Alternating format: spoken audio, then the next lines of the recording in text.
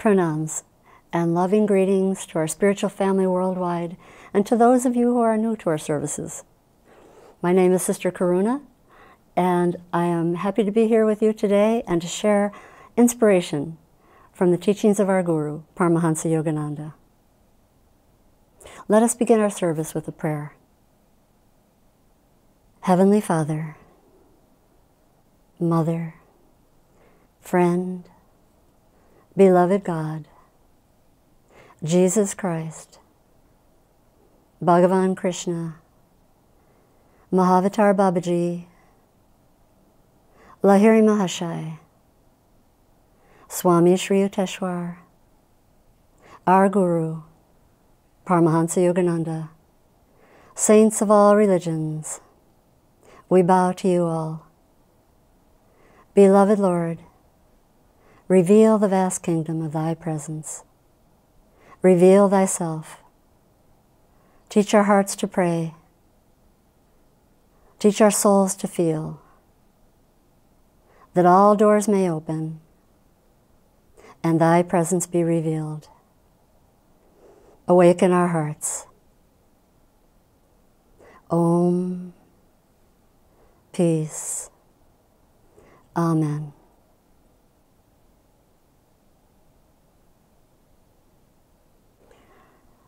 The subject of our service today is how you can talk with God. And to those of you who have read the autobiography of a yogi, you know that Paramahansaji would not be one to be satisfied with a one-way conversation with the Lord. He wanted to know God, to commune with God. And that is what we want, consciously or unconsciously. And during our service today, I will be sharing with you some thoughts from a wonderful little book, How You Can Talk with God. And this is a compilation of a couple of lectures given by our Guru on this subject. But before we go any further into our subject, let us have a meditation together. Meditation is the very essence of our teachings, and it is meditation. It is through meditation that we find all that we are seeking, truly seeking, inner joy, so needed in the world today. And above all, we find, as we meditate deeper and deeper, that God is real and close, closer than our dearest friend. And we will be chanting. Chanting helps us to awaken devotion and to concentrate the mind on the divine. So let us meditate together.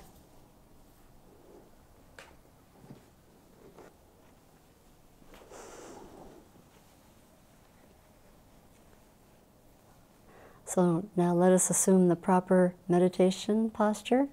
The spine is straight, shoulders are back, eyes are focused at the Christ center, the point between the eyebrows. And then just relax the body and the mind. Let us deep breathe, tense the body, exhale and relax.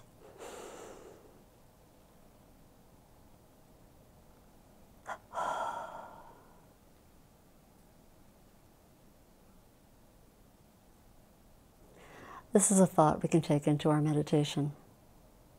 Guruji said, "The temple of God is within your soul.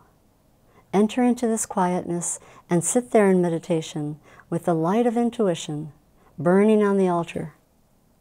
There is no restlessness, no searching or striving there. Come into the silence of solitude. Remember and realize the forgotten image of God within you."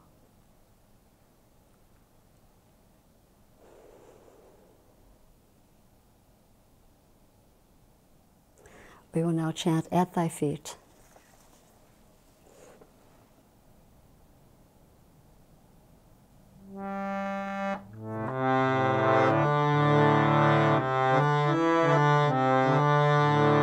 Listen to my soul song, listen to my heart song, listen to my soul song, listen to my heart song. In secret in my soul, I will gather blossoms for thee, dipping them in devotion.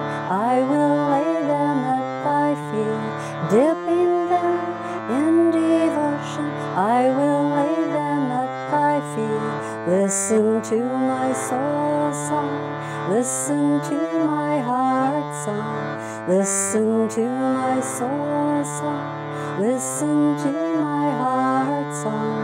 In secret in my soul, I will gather blossoms for thee, dipping them in devotion. I will lay them at thy feet, dipping them in devotion. I will lay them at thy feet. Listen to my soul song. Listen to my heart song. Listen to my soul song. Listen to my heart song. Listen to my soul song. Listen to my heart song.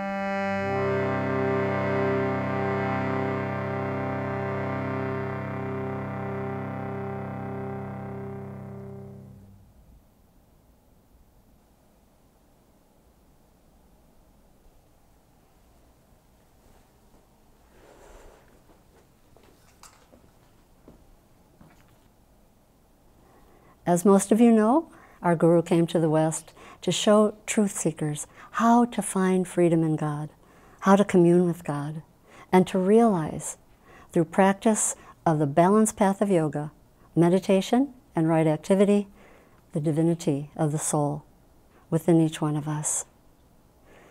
Paramahansa didn't come to the West to bring another religion or to lord over us how wonderful God is. His only desire was to give us a glimpse of God and to help us realize that we, as children of God, have the power to not only talk to God, about God, but with God. And Guruji gave us proven scientific meditation techniques that help us to go deep in meditation, to interiorize the consciousness. As it says in the Bible, the kingdom of God is within you.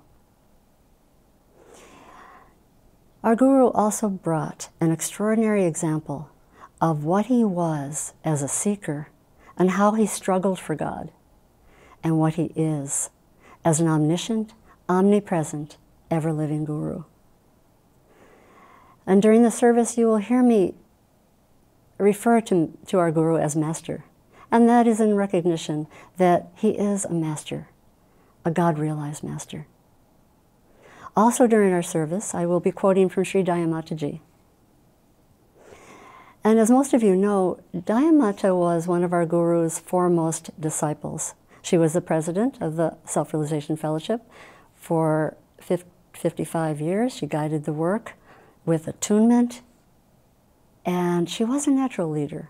But more than that, she was a true lover of God. She had that wonderful, intimate relationship with Divine Mother.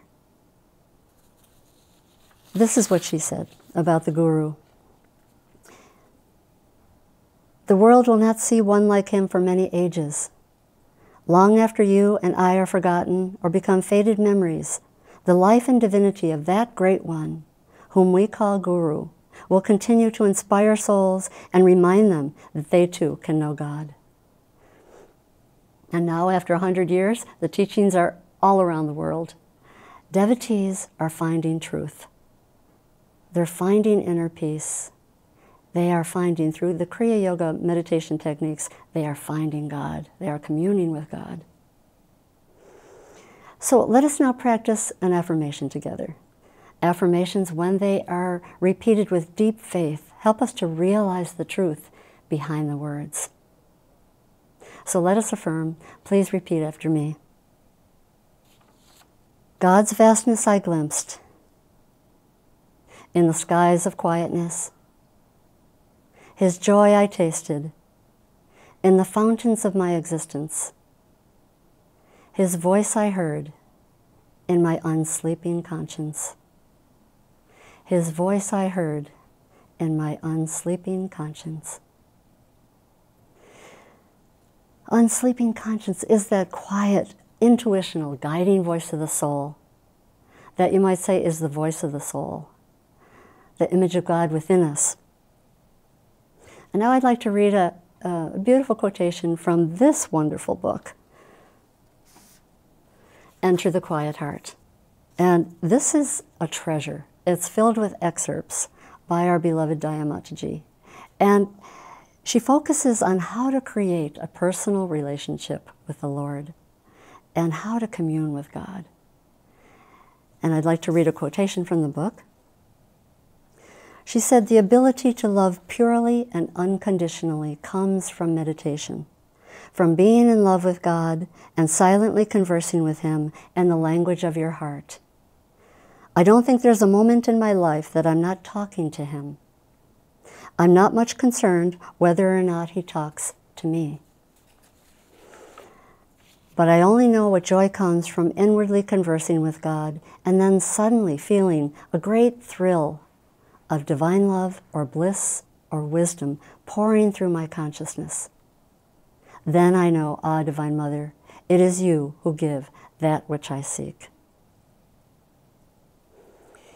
When Daya Mata talks about that great thrill of divine love or bliss or wisdom pouring through her consciousness, that is communion with God.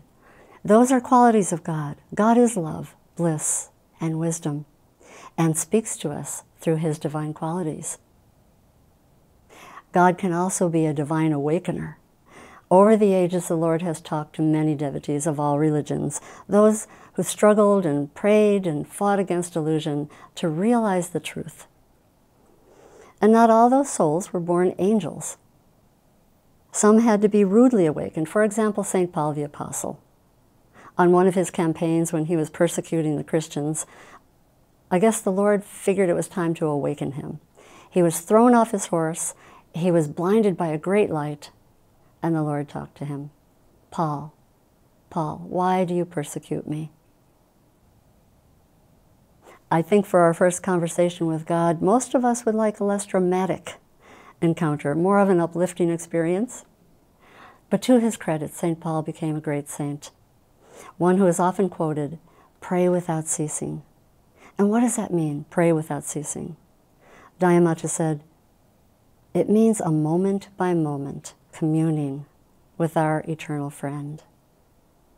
In his early years in this country, our guru went through some very difficult times, and there was a time when he didn't have the funds to pay the mortgage of Mount Washington, the Mother Center here. And at the same time, one of his wealthy disciples offered to pay for that mortgage, but there was a condition. He wanted to commercialize Master's sacred teachings. Well, our guru wouldn't compromise. He would not compromise his high spiritual ideals, his spiritual values. So he refused. And that was quite a test, because he could have had that mortgage paid off, and he had to come up with it very soon. And just recently, the nuns were listening to a recorded talk by our beloved Daya Mataji, and she was reminiscing about Guruji's struggle on paying the mortgage here at Mother Center. This is what she said. 2 months later, while teaching in Kansas City, Missouri, he met his exalted disciple of many former lives, Rajarsi Janakananda, who was destined to play an important part in Self-Realization Fellowship. This great soul, embracing the Guru as his own divine teacher and the Guru's teachings as his everyday way of life, gave the funds in which to pay the entire mortgage. Daya Mata continued, great was the rejoicing when, down by the Temple of Leaves at Mount Washington, a bonfire was made and the mortgage thrown into the flames. By the way, at Mother Center, we don't have bonfires anymore.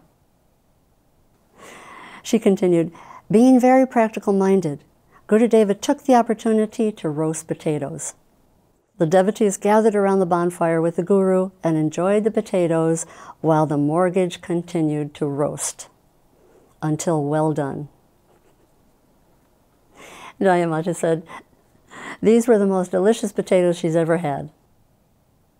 Guruji turned to Divine Mother in so many ways during challenging experiences. On another occasion, when he was going through financial difficulties, this is what he said. If only everyone could feel the grace of God as I have felt, they would know as I do that in Him they already have everything. That was my experience in Phoenix. I was deeply, deeply praying and meditating because I had to meet a great need in the morning and someone had failed me. My prayer was not for money, but for freedom. I said to Divine Mother, why am I put to such troubles? Why do I have to face such a crisis? But I didn't stop there. I went on meditating and then prayed to Divine Mother, talk to me. If you tell me to do so, I will leave everything behind and walk out of this organization singing thy name. I do not need anything but you. I ask nothing for myself. Test me. If you will it, I shall at this moment leave everything. In thy light I shall walk away. Guruji continued, when Divine Mother saw that I meant what I said, this is what she said. I freed thee long ago. Dance of life or dance of death, know that these come from me, and as such rejoice. What more dost thou want than that thou hast me? And Guruji said, from that day on, I found freedom. And Guruji continued, if you have in your consciousness the desire to please God above all else, He will look after you. What more dost thou want than that thou hast me? Will you remember that? Every one of you? It isn't much to remember. If you will meditate and sincerely pray to God, you will find Him. So how did our Guru receive that blessed response from Divine Mother? He asked for her response. And not just casually, he demanded. He said, talk to me. And he made the effort. He prayed and meditated. That is how we get the attention of the divine. I remember many years ago, I was visiting with my brother in his home, and I was standing in his living room talking to him and his wife. And as we were carrying on this conversation, their little 2-year-old would come over periodically and tug on my brother's shirt and ask him to play with him. And each time my brother would say, later on, honey, I'll play with you after we're finished here. And this happened about 2 or 3 times. So the child gave up on my brother and then started on his mother. And she did the same thing. Later, honey, not now, not now. I'll play with you later. At one point, she left the conversation and she went and gave him a little toy to play with and played with him for about a minute or so and came back to the conversation with us. So at one point, as we were talking, this little child planted himself in the middle of us and said at the top of his lungs, with fire in his eyes, I need to have my needs met. Talk to me. Well, I was stunned. My brother was a little perturbed, but his mother melted. She picked that child up, embraced that child. Okay, honey, what do you need? That child would not take not now for an answer. And he got what he wanted. He got the mother's love. In the Self-Realization Fellowship Lessons, Master says, as a child of God, nothing is too good for you. He also said, our situation is like that of a child who calls for the mother, but the mother does not think it necessary to come. She sends a plaything to keep him quiet. But when the child refuses to be comforted by anything except the mother's presence, she comes. If you want to know God, you must be like the naughty baby who cries till the mother comes. You may remember that story in the autobiography where our Guru, as a young boy, wouldn't give up until he received an answer from the divine. It was during his visit with that beloved saint, Master Mahashaya. And our Guru said, the angelic appearance of Master Mahashaya fairly dazzled me. With silky white beard and large lustrous eyes, he seemed an incarnation of purity. His upraised face and folded hands apprised me that my first visit had disturbed him in the midst of his devotions. The saint said, little sir, please be seated. I am talking to my Divine Mother. And Master continued, the bitterness of separation at my mother's death, I had thought the measure of all anguish. Now a consciousness of separation from my Divine Mother was an incredible torture of spirit. Holy Sir, thine intercession. Ask Divine Mother if I find any favor in her sight.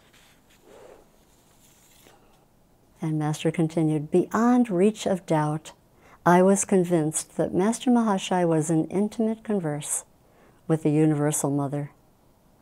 And here is where the young Yogananda knows he can press his advantage. He said, shamelessly gripping his feet, deaf to his gentle remonstrance, I besought him again and again for his intervening grace. That is the kind of determination and persistence that we need to get the attention of the Lord. Guruji continued, the Master's response came with a slow, compassionate smile. I will make your plea to the Beloved. our Guru returned to his home and his meditation room and meditated for several hours. And he said, "The darkness of the warm Indian night was suddenly lit with a wondrous vision. Haloed in splendor, the Divine Mother stood before me. Her face, tenderly smiling, was beauty itself. She said to him, 'Always have I loved thee, ever shall I love thee. Always have I loved thee, ever shall I love thee.'" So now you might be thinking that I'm partial to Divine Mother, which I am, because, as our Guru said often, the mother is closer than the father. And so very important in our appeal to the divine is devotion. Daya Mataji said, the easiest way to find God is through devotion. She also said, and this is very encouraging, God responds not necessarily according to our merit, but according to the depth of our longing for Him. So it takes patience, it takes persistence, and even if we're struggling with our bad habits and flaws, keep on. Over the years, there have been many accounts of ordinary people who have had near-death experiences and have conversed with the Lord. Before I entered the ashram, I was a nurse, and I remember some patients very clearly, but one in particular. He was a middle-aged man, he was terminally ill, and my assignment was to clean and treat his very, very large radiation wound.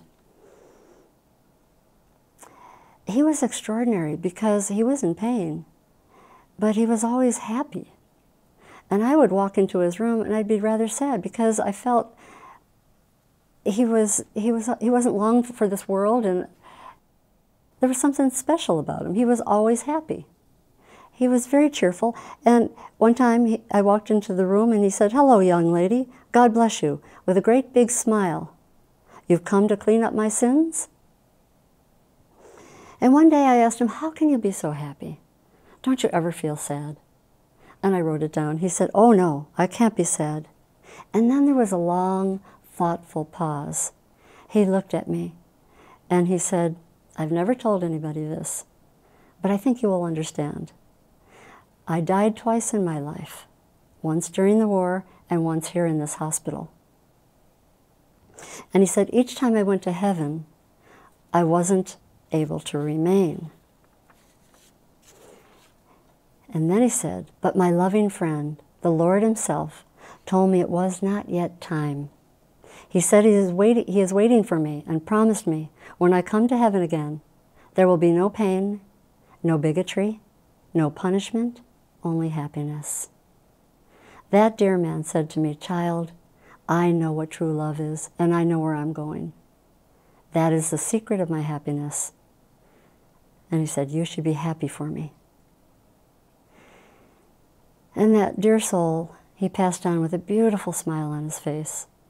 And I was very happy for him. I knew that he was with his loving friend. And this prayer is also from Enter the Quiet Heart by Daya Mata. And it is really very encouraging. She said, "My Lord, I dare to ask you any questions. I never feel shy or embarrassed or blasphemous. You know the simplicity of my soul. You understand my longings for understanding and wisdom. You see me with my good qualities and all of my dark traits. You don't punish me because of the flaws that I have gathered around the purity of my soul. You help me. I do not try to hide my imperfections from you, my Lord. I come to you in devotion, in simplicity, in trust like a child. And I will keep on asking you to help me. Until you respond, I will never give up." Now, how could the Lord not respond to a prayer such as that? That appeal of the heart. I remember when I was first on the spiritual path and I was attending the Hollywood Temple, and I was just starting to meditate, and it was a real struggle. And actually, I was very discouraged. So I asked to see Brother Bhaktananda. He was the minister at the temple at the time. And during our conversation, I told him, I'm really confused and I'm really frustrated. I haven't heard a word from God. He hasn't talked to me, nothing. I've been meditating for 2 months and I haven't heard a word from him. Plus, he's very complicated. He's Father, he's Mother, he's light, he's wisdom, he's knowledge, all these things. And Brother Bhaktananda looked at me with a sympathetic smile and he said, you forgot love. You forgot patience. And then he said in his matter-of-fact way, you need patience. Your mind is still undisciplined, and you're trying to analyze God, to understand with human understanding the cosmic Lord. He said, the intellect thinks too much. The soul understands. Awaken your soul. He also asked me, how do you expect the Lord to respond to you when your mind is so full of discouragement and expectations? So he encouraged me again. Be regular in your meditations, pray for devotion. Cultivate that personal relationship with the Lord. Talk to him as my nearest and dearest friend. When he mentioned nearest and dearest friend, my soul just lit up. That was the concept of God that I could embrace. Someone who I could talk to anytime, all the time. Guruji said, the Lord is the mother of all mothers, the father of all fathers, the one friend behind all friends. If you always think of him as the nearest of the near, you will witness many wonders in your life. He walks with me, he talks with me, and he tells me I am his own. As we cultivate a concept of God that appeals to us, there may be different concepts of God at different times in our lives, such as joy, understanding. Daya Mata said, the important point is that the kind of thought in which you clothe the infinite should be a concept that arouses devotion in you. Many of you might remember the story of Solomon from the Bible. The Lord appeared to him in a dream and asked him, what shall I give thee? And Solomon said, give therefore thy servant an understanding heart. And God said to him, because you asked for this, and not for a long life, riches, or the life of your enemies, but asked for understanding, behold, I have given thee a wise and understanding heart. And I have also given thee that which you did not ask, riches and honor.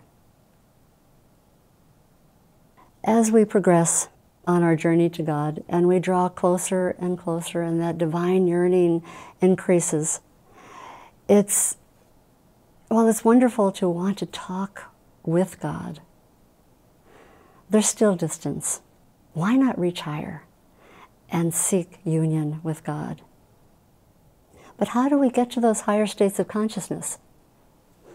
Through the true Guru, the Satguru, such as we have in Paramahansaji. In his unconditional love for the disciple, he only wants our highest happiness. He is keenly interested in helping us over every form of delusion and finding liberation. The Guru is one with the infinite Lord, and the Guru is necessary to mediate with us. And through the Kriya Yoga meditation techniques, we can reach that highest goal. Master told us that the teachings will be the Guru. And most of you know, who study the teachings, when you study those words of a God-realized Master, you feel a soul-to-soul connection.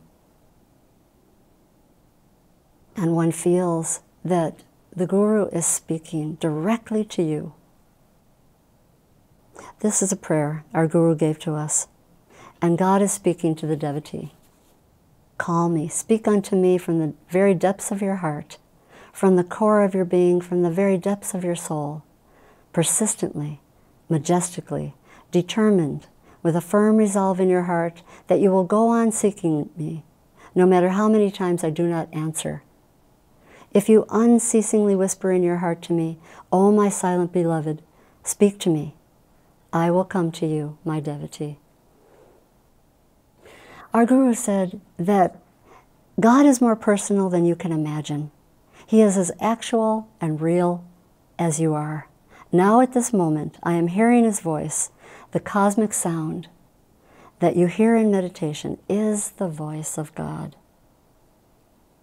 If once you get that response, you will never feel separated from Him again. The divine experience will always remain with you. So how do we talk with God? We meditate, we pray, and we practice those scientific meditation techniques given to us in our teachings. Cultivate that personal experience with the Lord. Cultivate devotion. Be persistent. And be patient. And very important, ask the Guru's help.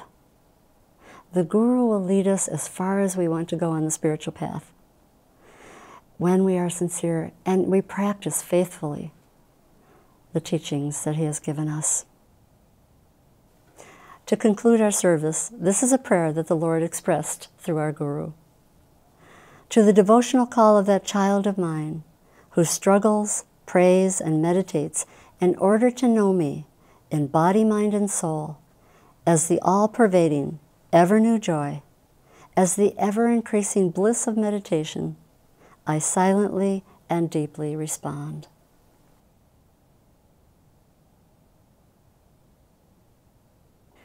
Now let us have our healing service together. Heavenly Father, Thou art omnipresent. Thou art in all Thy children. Manifest Thy healing presence in their bodies.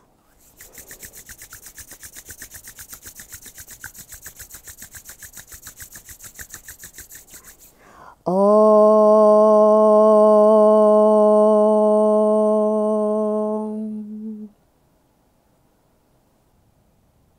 Heavenly Father, Thou art omnipresent. Thou art in all Thy children. Manifest Thy healing presence in their minds.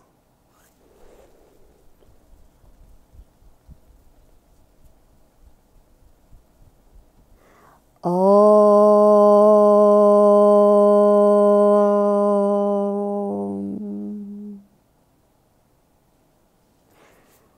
Heavenly Father, Thou art omnipresent. Thou art in all Thy children. Manifest Thy healing presence in their souls.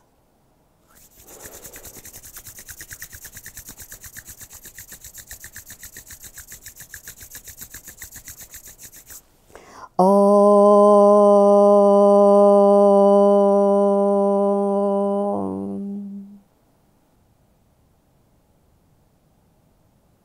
Now let us chant Om, sending vibrations of peace, love, and harmony throughout the world. Om.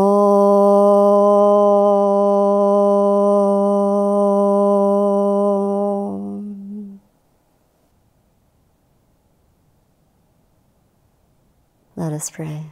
Heavenly Father, Mother, Friend, Beloved God, Jesus Christ, Bhagavan Krishna, Mahavatar Babaji, Lahiri Mahashai, Swami Sri Yukteswar, our Guru, Paramahansa Yogananda, saints of all religions, we bow to you all.